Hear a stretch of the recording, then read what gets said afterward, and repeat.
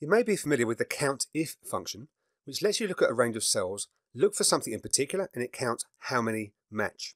Now COUNTIFs takes it a step beyond that, and it lets you check the first range for one thing, another range for something else, and other ranges for other things, and you can do as many things as you like.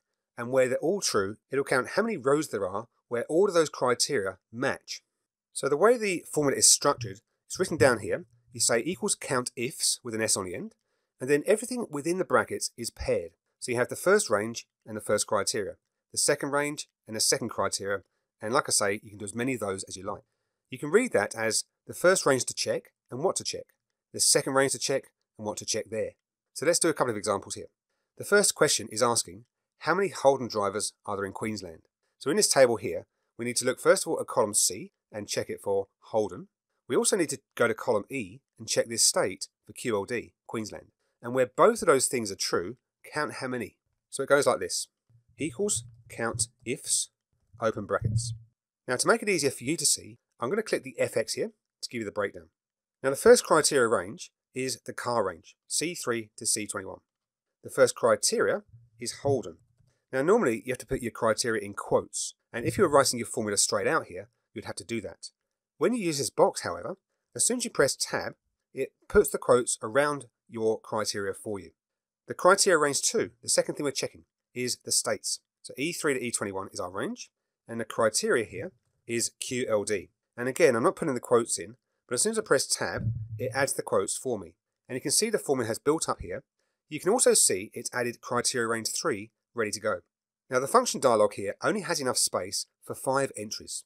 So you can keep tabbing down and it will keep going down to the next box. You can also use the scroll bar over here to navigate up and down for as many as you want to go to. 2 is all we need for this first one. We can see the result down here is going to be 6, and when we click OK, there's the answer.